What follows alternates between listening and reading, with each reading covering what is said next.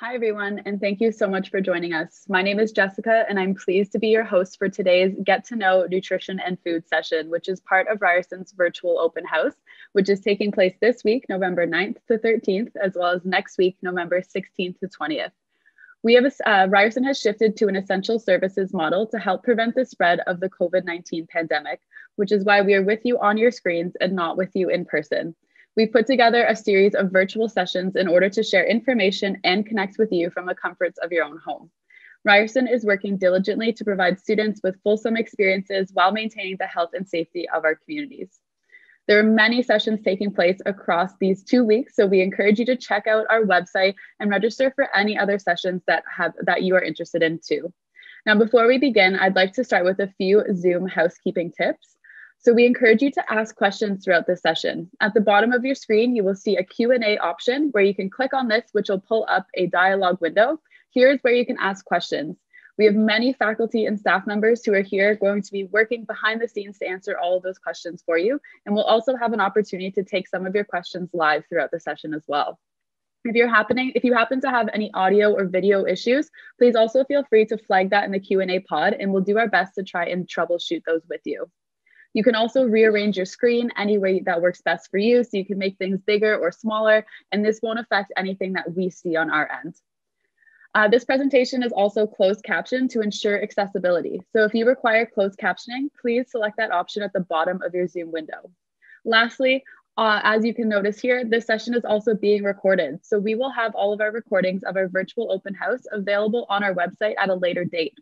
Keep in mind that this does not include the Q&A box. So if you happen to get a really great answer from us and you want to keep it for future reference, make sure you take a picture or a screenshot or copy and paste it to something on your computer so that you can reference it later on. Now, before we get into the presentation, I do want to take the opportunity to acknowledge the land that our university exists on. So you will see this on the next slide here. Toronto is in the Dish with One Spoon territory. The Dish with One Spoon is a treaty between the Anishinaabe, Mississaugas, and Haudenosaunee that bound them to share the territory and protect the land. Subsequent Indigenous nations and peoples, Europeans, and all newcomers have been invited into this treaty in the spirit of peace, friendship, and respect. Now, as much as this session is about us and getting to know Ryerson, we'd also like to get to know some of the people who are joining us today as well. So I'm going to be launching a poll right now, and I encourage you to join in on this poll and let us know who you are, whether you're a prospective student or a parent and guardian or counselor. I'll leave this up on our screen for a few more seconds. And then once we get through this poll, what I'll be doing is introducing our speaker to start the presentation. So I'll give about 10 more seconds here. Awesome. So it looks like we have a lot of prospective students who are joining us. So thank you so much for coming in. I hope that you're really excited about learning about all things Ryerson as well as our nutrition and food program. So I'd like to turn things over to Zaina now to take it away.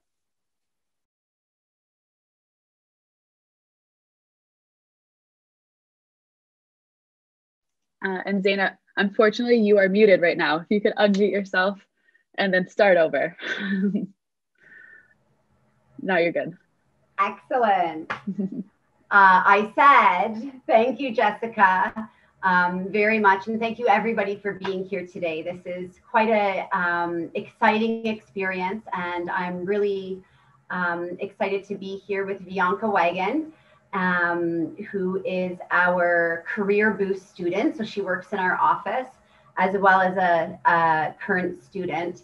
And we are going to go over and co-facilitate together some of these agenda items that we're really interested in having you know and getting your perspective on what you'd like to know further. So I'm just going to go to the next slide and our introductions. I'll tell you a little bit about myself. My name is Zaina Alrada. I work in the School of Nutrition as the Promotions Outreach Coordinator. So this time is very exciting for me as we meet you as prospective students and then oftentimes meet you as current students. So we hope that today will be impactful and answer your questions. And I'm going to hand it over to Bianca to give a little introduction as well. Hello, everyone. Again, my name is Bianca. As Zaina mentioned, I'm in my second year of the Nutrition and Food program. I'm also the Communication and Events Coordinator for the School of Nutrition, as well as a transfer student from U of T. And I'm really glad to be here with all of you, and I hope this is a very insightful and informal session for all of you. Thank you. So I think where we are going to start here is just to give you a little snapshot of Ryerson University. So many of you may know this, some of you may not, but just wanted to put it on the map that at Ryerson, we're a large umbrella, and under our umbrella, we have different faculties. So there's a few faculties here that you may know about. Our faculty is the Faculty of Community Services. So if you just want to click on to the next piece, we make up of a bunch of schools, and each one of our schools, it's very small there, but if you zoom in there, a community of schools that offer services. And we're really proud of all of the schools, and we're especially proud of, if you click on to the next slide, the School of Nutrition. And then again, Bianca, if you don't mind. So the School of Nutrition is one of the schools within the faculty. And this is our mission statement and kind of the guiding principle of what today will be about. Really about explaining the diversity of our curriculum, talking about the people that make that happen, and then the way in which you can tailor your experience to your interests. And we want to prepare you to be those responsible citizens in the world. So at a large scope, that's what it is. And if we could go into the next slide, we can go specifically into the School of Nutrition and the Nutrition and Food program. So many of you know, based on your research and what our website has great information on, is that we're a 4-year Bachelor of Applied Science. So we are a Bachelor of Applied Science. That's really important to remember. And then within this Bachelor of Applied Science, our focus is nutrition and food. So once we get into the curriculum, you'll see that our curriculum is quite diverse, and we offer a professional accreditation. So if you so choose, we are one of the 3 universities that in Ontario that offer the dietetic education program academic requirements. So that is a real accomplishment. I know that's a reason why a lot of you are here with the hopes of becoming a registered dietitian. And we really want to highlight that we are industry recognized by a variety of diverse sectors within nutrition and food. So it doesn't just stop at the pathway of dietetics. We have a great presence with the food science, home economics, and what used to be the food service organization. One thing that I think is important, and a lot of first years want to just kind of know, is that we're not culinary arts. That's not our program. George Brown has an amazing, exceptional program with that specialization. And we are a Bachelor of Applied Science, so it really has a different perspective. So we can go into the next slide there. I just inserted this because I really want you all to take on visiting our website and exploring the people that make up our school. We have longtime faculty and contract lecturers that have contributed in community and bring that back to our program.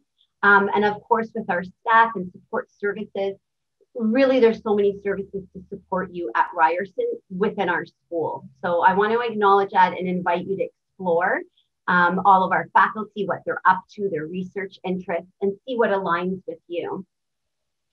Thanks, Bianca. So I'm just going to take a little pause here and try to get you to imagine that first time you went to the academic calendars, if you're coming from high school, or maybe you're in university and you're wanting something more, and you open the Ryerson academic calendar. And there it is. It's all of our courses, and I highly encourage you to do that with any program you're interested in. Those are the courses that you'll be living and breathing for your time here. As a high level snapshot, I just want to mention that, it's a Bachelor of Applied Science, and it's split up into sort of three main categories. Our required courses, which are nutrition and food, and very science specific, and we'll go into what that looks like in a moment. Then we have every student really needs to take 3 lower and 3 upper liberals. So there's a component that is really the breadth and depth outside of your professional requirements. It's something outside of that. And then in your senior years, you have your professional and professionally related. And this is where you really get to diversify your education and align it with your professional interests. So I'll just have Bianca click that space bar just to give you a little bit of a snapshot. I don't want you to get too overwhelmed with all the possibilities, because really there are a lot of great possibilities in specializing or tailoring your curriculum. So of course, there's the 7 courses that you need if you want to be a registered dietitian. If you're interested in research and those postgrad options, there are, or we offer a concentration in nutrition health research. If you want to click it again, great. We have 49 different minors. I hope the number is still 49. It was the last time I checked. And that is just a diverse group of 6 courses that you can complement your degree with. And then through continuing education, which is a separate kind of school, they offer such great certificates. And a lot of our students take advantage of food security certificate, proficiency in French certificate, a lot of really specific types of certificates. So we are going to move into sort of the first couple of years, which looks like this. This is directly from the calendar, which is the best thing to look at. It's giving you the course names, the descriptions, and sort of how it's going to look and feel for you in the next couple of years. And you will notice that there are a focus on science, so general chem, organic, food science, the physiology, the nutrition courses. So you've got all the FNN courses in that series there. And then we have this really nice pocket of research. So in terms of diversity, you're really getting a research focus within the first couple of years. And then, as I said, you can branch out into those areas that you're more interested in as you develop professionally. So this is just sort of an overview. We get a lot of questions about how does it look. Our in-class labs and simulations. A big question is are the labs in class? And for now, for winter term, they will be in-class labs. So to maintain the integrity, we are keeping our beautiful lab space for students to experience and learn. And then outside of all the professional things that you need to really get into, because that's the way that your career will move, we have a wonderful opportunity within the curriculum to explore experiential opportunities. So there's interdisciplinary courses, there are exchange programs. As you can see there, we have France and Australia have been our partners for some time. And don't worry, even with the COVID restrictions, there's a lot of innovation in global learning and connecting to sort of outside this Ryerson world. So this is really the academic sort of component of it. And we really thought what would be best would be for an actual student who's living and breathing the curriculum to share her experience. And I'm so happy to pass it over to Bianca to do the latter part of the presentation. So thank you so much. Thank you, Zaina. Hello again, everyone. So yeah, the program's like amazing. I don't know if many of you are trying to become an RD or registered dietitian, but this is why I'm also in the program, and it's like amazing. Like not only do you learn the dietetics side of nutrition, but you also learn different components that can really help you expand like your professional experience, like food science components. You learn about food security and a lot of sociocultural aspects that you might not get from other schools. So I really like that. During my first year, I also like courses such as physiology. So like the first and second physiology class, I found that very interesting. You learn more about like the chemistry, the biology, and the physical functions in a living system. I also like the intro to professional practice too, because we explored different areas of nutrition. So it's a very, very diverse curriculum, which I really, really enjoy. And you learn how to be adaptable and learn how to learn in different ways, study in different ways. And it's really great to, it's a close knit program. So it's really nice to make friends there, and it's so supportive too. So I really recommend joining us here.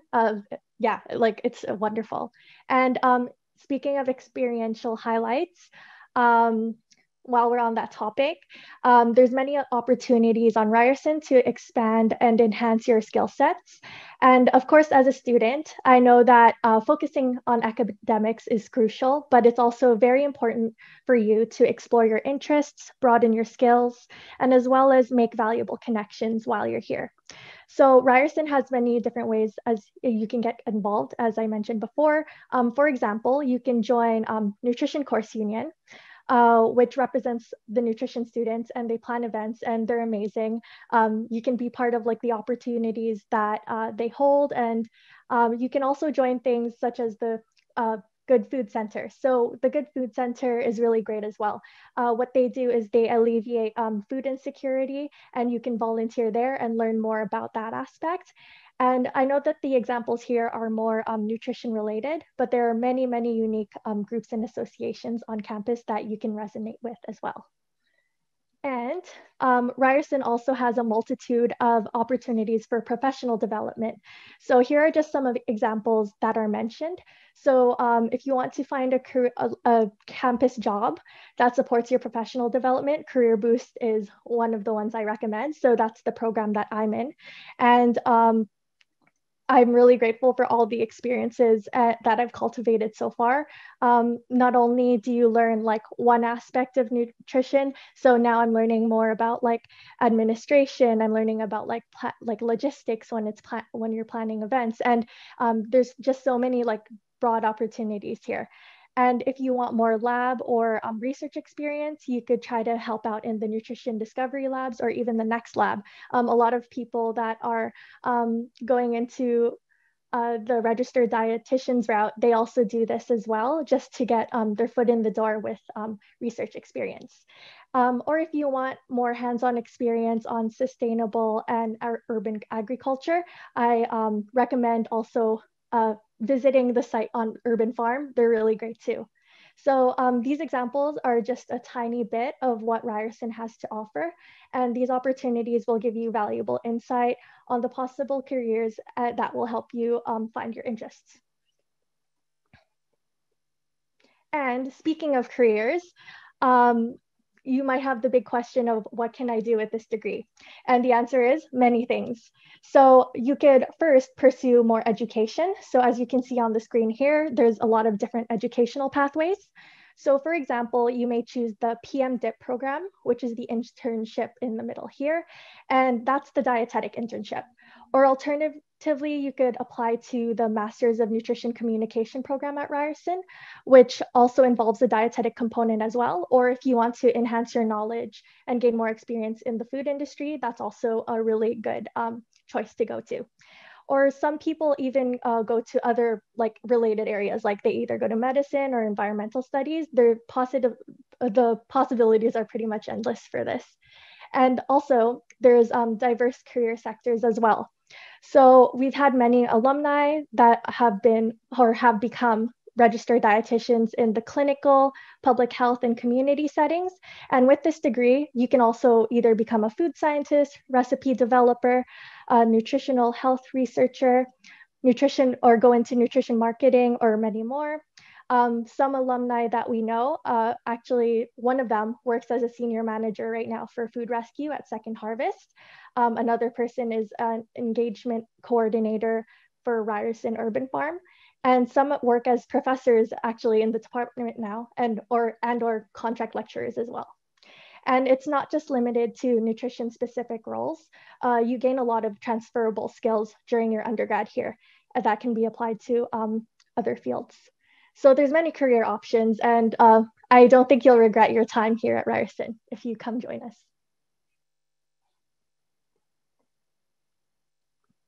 And I think that concludes my part. Zaina, you can go ahead with the admissions requirements, which people might be interested in. Thank you, Bianca. That was wonderful.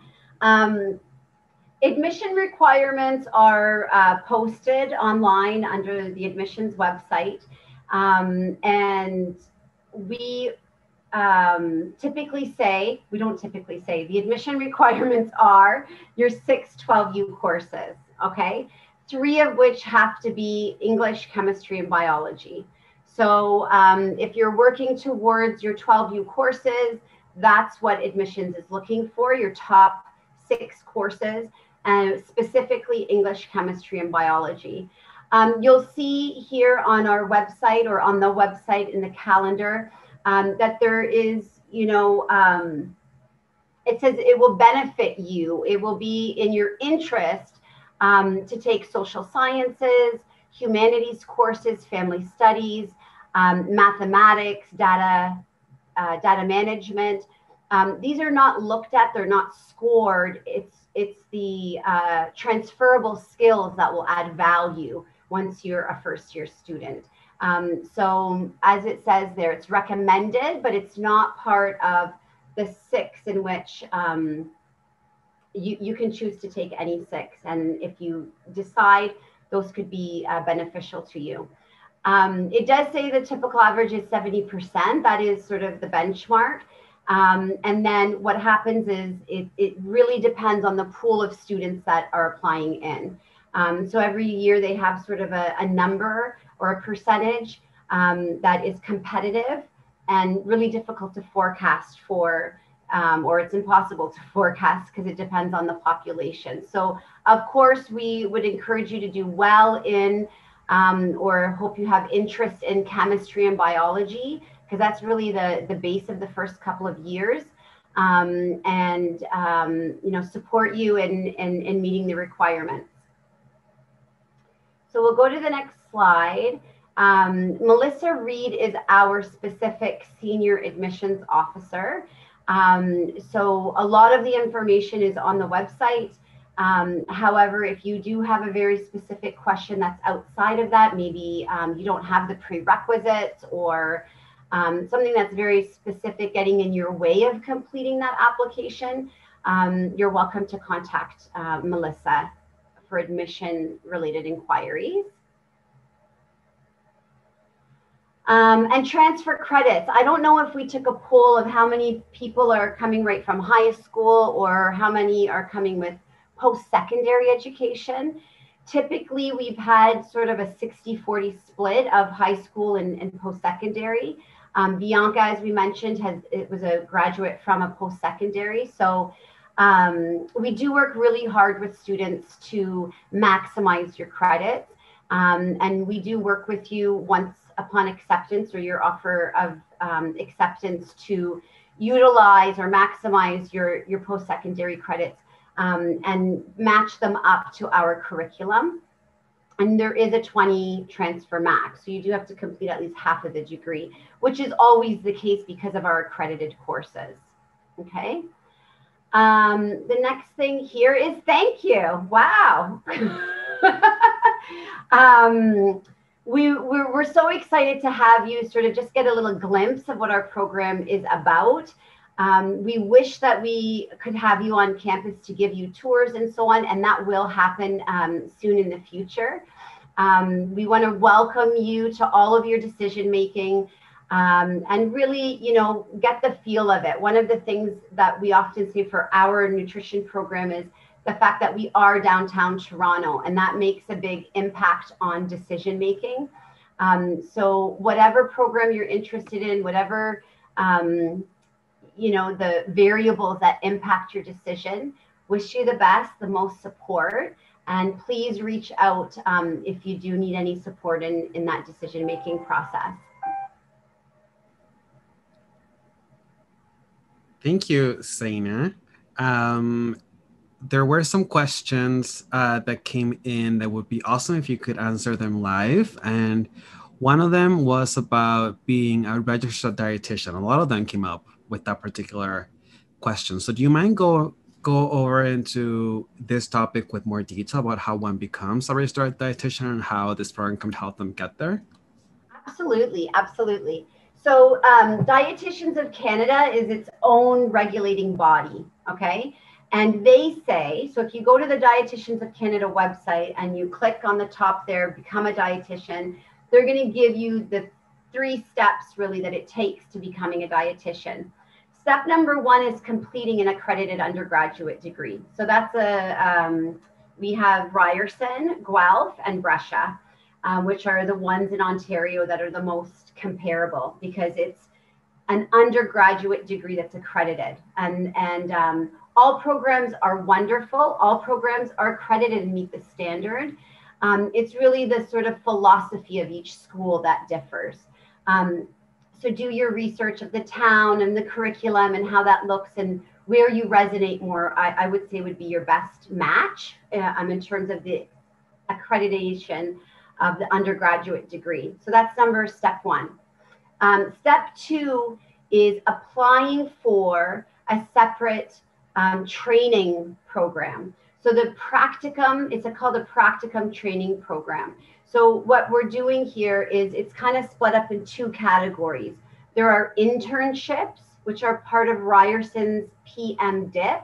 So they sort of work with hospitals to provide the practical training required for that second step of becoming a dietitian. You're taking all that knowledge and you're applying it in the 3 different areas: clinical, food service, and the public sector.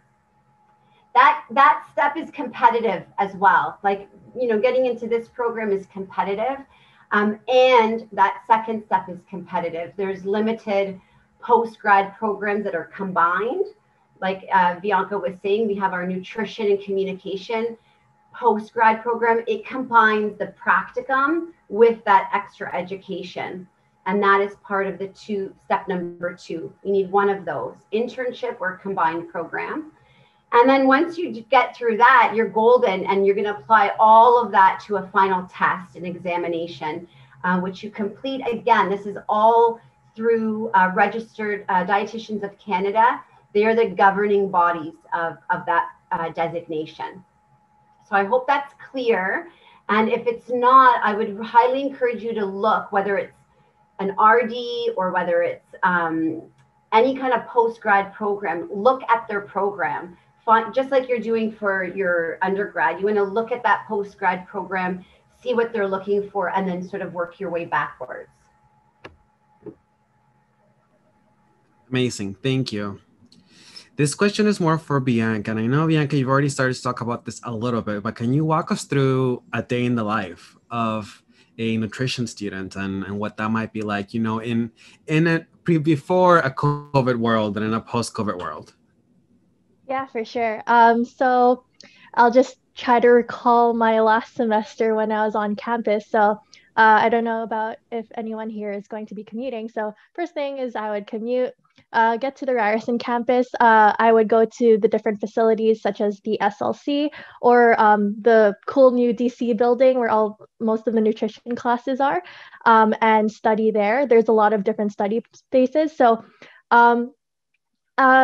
usually I would get there early. I would spend a lot of time studying before and after class just because university content is a bit heavier and you're going to have to put more time outside of class than you would in class. I would do that. Usually I had 1 or 2 classes a day. So I actually really, really enjoyed the schedule for first year because there was only like 1 or 2 3-hour classes, which were very manageable. And then you had time in between to study, or you can eat or hang out with friends. There's also a lot of like opportunities on campus. Like if there's like any events going on, you can go to those in the evening or even like during your breaks. And there's a lot of food places, of course. What else should I talk about? Sorry, I'm just trying to think of what it was like pre-COVID times. Yeah, and yeah, just getting home, I would again study. And also during the daytime, you can also join your club activities as well. So that's also fun. That builds your professional development. And I think for COVID times, it's mostly just being online. Like you're going to be using this website called D2L. Some high schools, I think, use that right now. And most of your content is online. And I think the difference, if you do end up going into online learning in comparison to class, is that there's more things to just keep on top of just because you're not in class. Like it's not really a reminder that you're in class, you're there to study. You kind of have to keep that in your mind for yourself. And yeah, I hope that answers the question, but go ahead and ask further questions in case my rambling wasn't a good explanation. That was great. That was great. Thank you, Bianca. This one is about career opportunities. And I know, Sina, you already talked about it a little bit, but can you tell us more about where some of the graduates end up working when they're not working as a registered dietitian? Somebody asked about food security. So they're asking if they can get into it with that, but are there other places that they end up working at? Yes, thank you so much. I think that there's kind of this bit of a misconception that the program Nutrition and Food at Ryerson is, dietetics.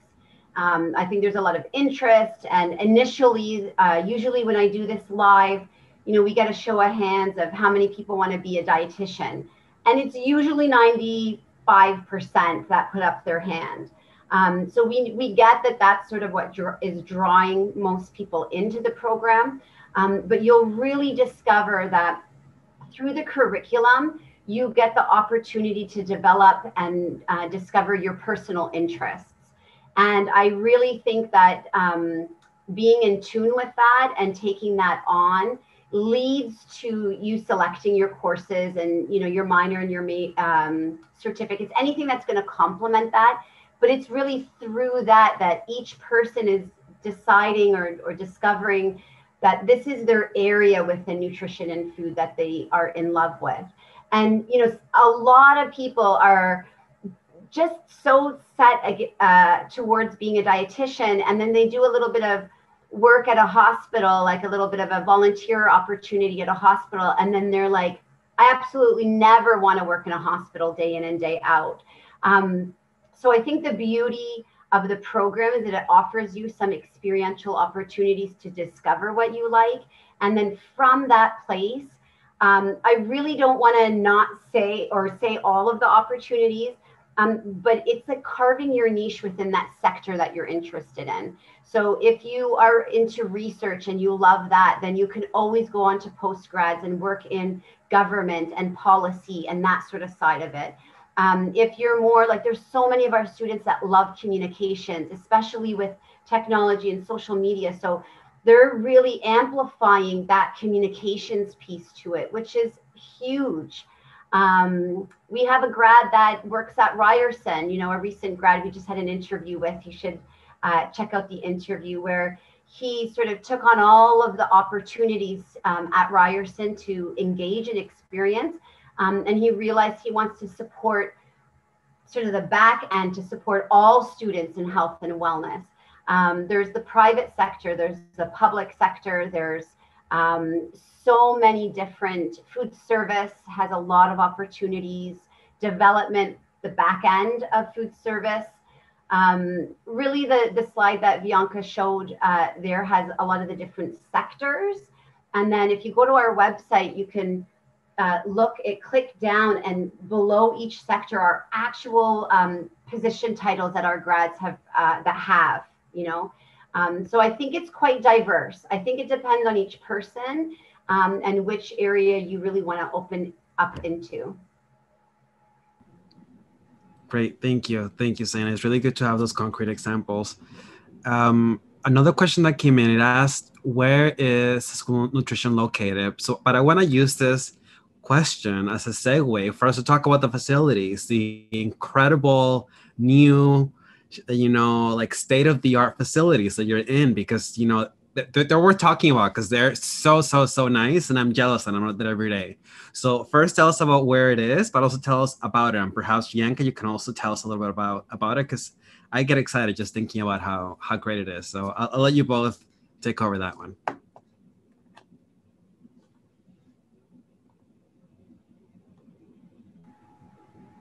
Okay, I'll start.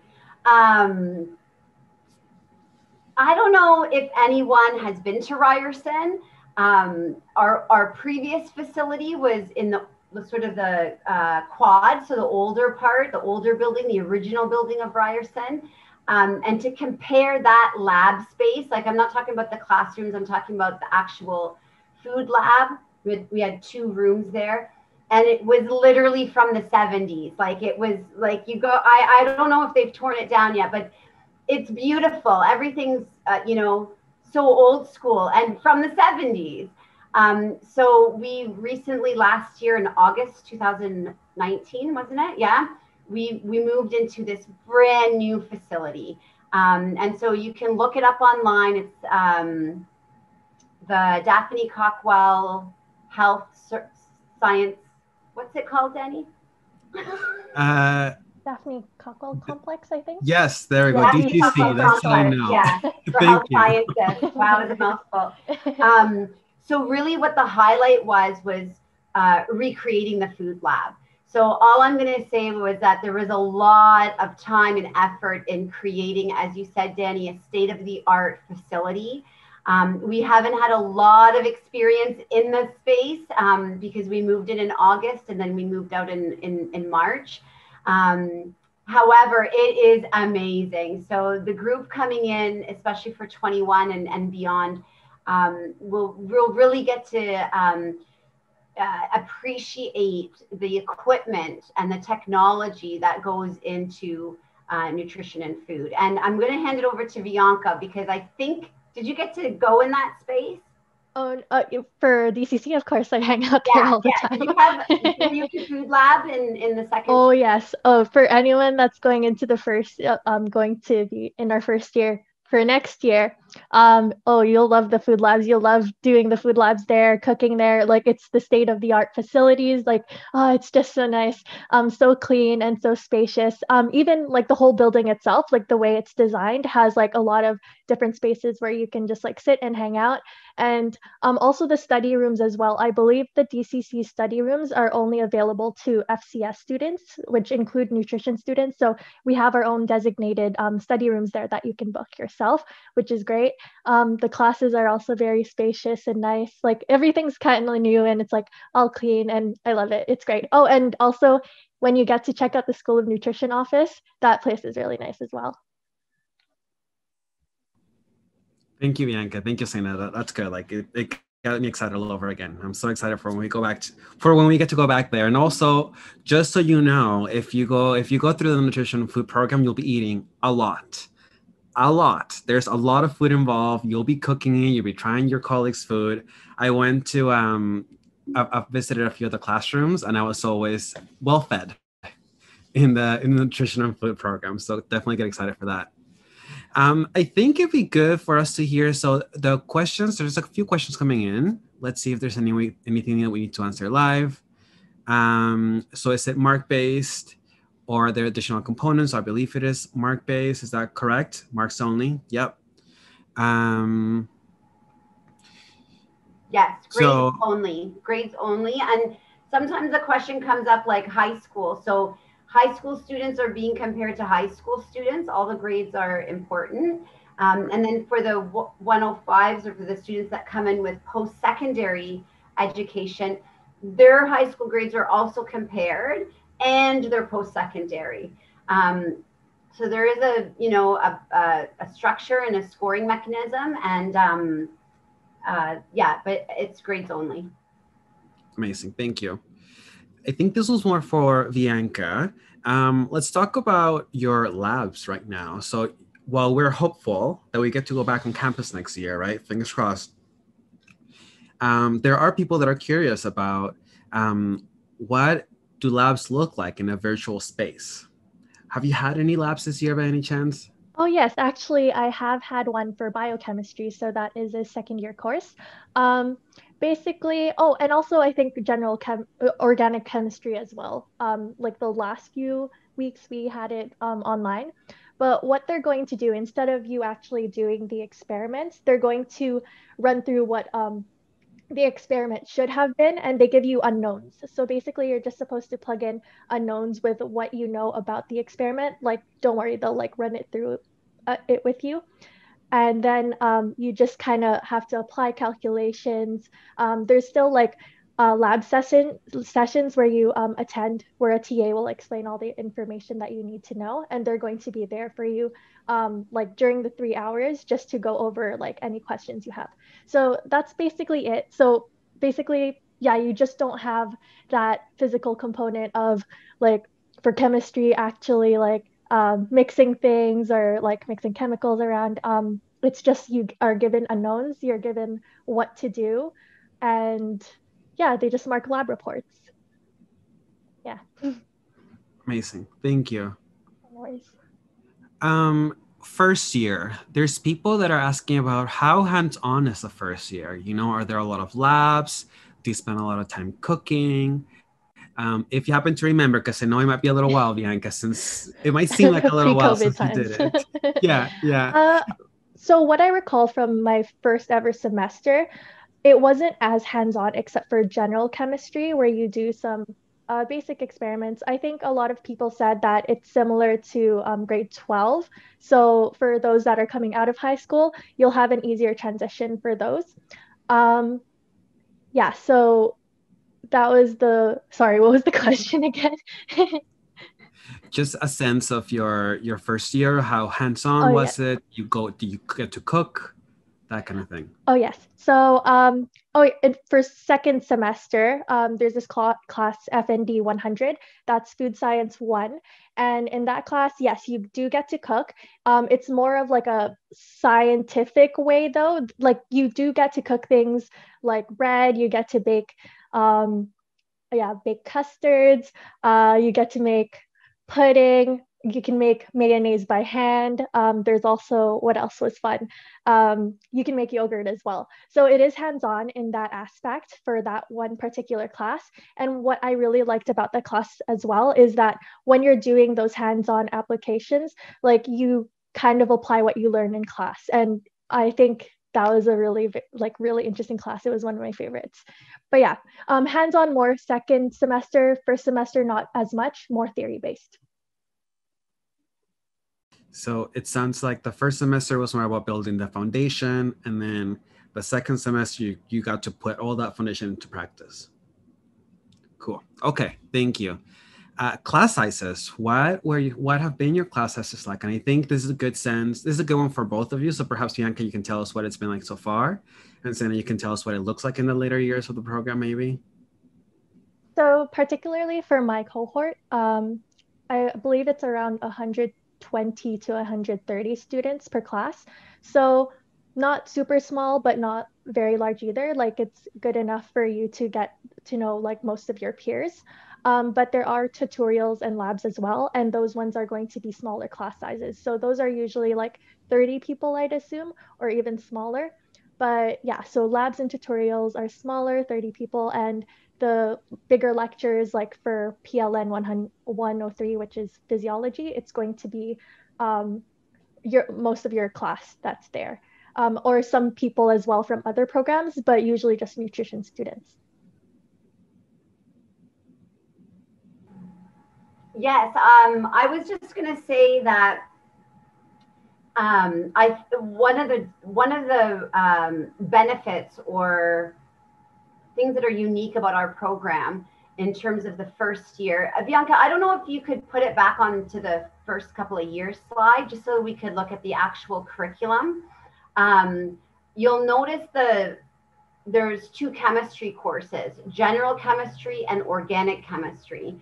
So those two courses are taught by chemistry. They're not included within the nutrition program. They're taught by chemistry. And they're only for nutrition students. So that often is a question of, am I doing a general chemistry with all the science students? No, this is chemistry for nutrition. So it's quite tailored. And as Bianca said, the courses that have labs like general chemistry, organic chemistry, food science, and FMP 100, it kind of works like this. But think of it as like the content is pretty dense in nature because it's like a science-based course. So they will do maybe an hour lecture, and they'll split up that 3 hours into two. So you'll have an hour, and then you'll go into a 2 hour. So the content is split up, and that's with your 100 students. Like, our incoming is about 150 students, let's say, and maybe some of them will have transfer credit. So you're looking at about 130 students in that first year cohort. So the lectures will be all collective. And then when you go into your labs, as Bianca said, then you're working with this, a quarter of the group. So you're working about 30 of them. And that's where it becomes really intimate because you get to know your student body through those different labs. Another thing I just wanted to make note of is Bianca was speaking about her current biochemistry class that she's in, and that component of the lab is done virtually. So for your cohort coming in, any interested students for fall 21, we've taken out biochemistry. So I don't want you to get confused. The biochemistry you'll see there in the second year has been integrated into some of our other courses. So the virtual labs will occur for general chemistry if we're still in that situation, and organic chemistry. That's how chemistry department's offering the labs in a virtual context that Bianca explained. And our labs for School of Nutrition, like F&D 100 and FNS 200, those are the two juicy courses that you get to use the food lab for. Those will be in person. The department's decided that they can't really do that component virtually. So those will work with you on whatever the landscape looks like to fulfilling that in-person requirement. Great. Thank you, Saina and Bianca. People are really interested about the hands-on learning. They're saying, like, how often will it be in a lab? What's the ratio between hands-on learning and just academic learning? Lots and lots of questions about that. Do you mind providing more details around that piece if you can, either one of you? I'm always looking to see, Bianca, if your microphone goes off first. I absolutely don't mind sharing that. Let's go back to what the program's called. It's a Bachelor of Applied Science. So we are so fortunate to have the applied component to it. So this shows up in the curriculum in the first couple years as the labs we're talking about, whether it's general chemistry, organic chemistry labs, or it's the food lab. So, you're looking at 1, 2, 3, 4 courses that have that lab component in your first 20. So if you want to look at it like that. And integrated into the courses. So those are like lab extra to the 3-hour lectures. And integrated into some of our courses, for example, FMP 100, that's a 3-hour lecture. And it breaks out into seminar groups. So experiential is not only, food and experimenting with the outcomes of different scientific things. I don't know much about the science side of it. And it's also integrating the experiential component of professional practice. So being with others. And that component is a running theme throughout the curriculum. So you'll see it professional practice in the first year. You'll see it in the third and the fourth years as distinctive courses as well. Professional practice in communications, professional practice in dietetics and working with the counseling component. So I think when we're talking about applied, it really depends on what your definition of it is. But there are so many opportunities in our curriculum that where you're actually reaching out into a real life experience and applying food service, for example, FNS 400 in your senior year. You're literally reaching out into the community and applying some solution that's, you know, graded and evaluated and so on. So I love the curriculum for the applied aspect, and I think that it's part of the learning. It's part of the retention of this curriculum, is really getting to experience it at that level. I'd also like to add in too that usually like courses like chemistry, yeah, most of the courses, if they have a lab component, it's like the same amount of time as the lecture. So you would get like 3 hours of lecture and then 3 hours of the lab or practical experience or application. So I would say there is more of a theoretical aspect for some courses, but really I find that it was relatively equal. Thank you, Bianca, and thank you, Zaina. A really specific question came up for Bianca. Out of all the classes from the first year, which was your favorite? Out of all the classes, I actually really liked, I think I mentioned it previously, FND 100. So that's food science again.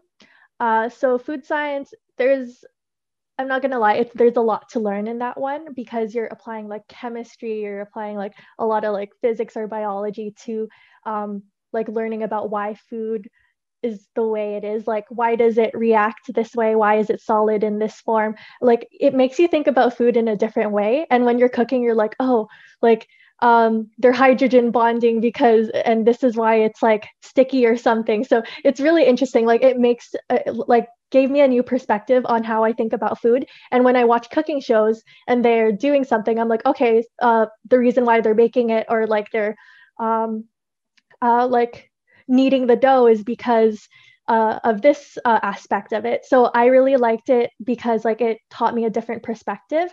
And I think that was something that I never really thought I would do. Like I was thinking mostly because again, I want to go into registered dietetics. I was thinking mostly about like food in the nutritional health aspect, like how does it affect your body, like your health. But that class like gave me like I don't know, it was just like a great experience. Like it gave me a lot of insight to food and like more of the like the processing aspect. So I would say that that's my favorite class from first year.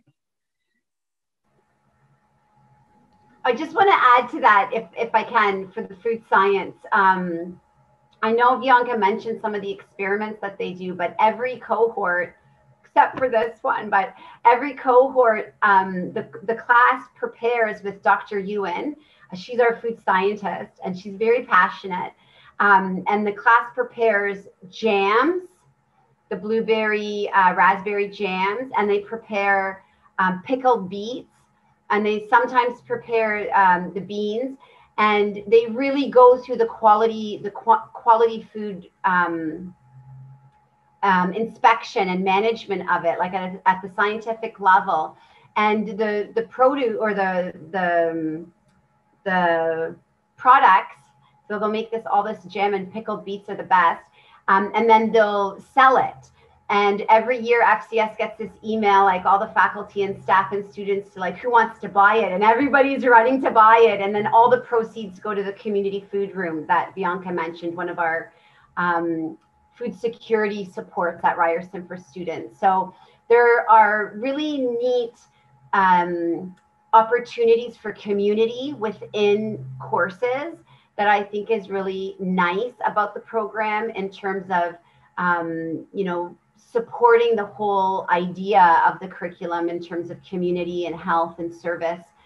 So that is just an example from the food science course.